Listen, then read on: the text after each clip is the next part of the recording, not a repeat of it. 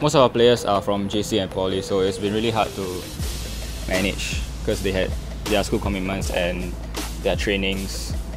So we really use the Sunday leagues as like training to get to know each other on and off the court. I mean, like everyone else, we're trying to win it all.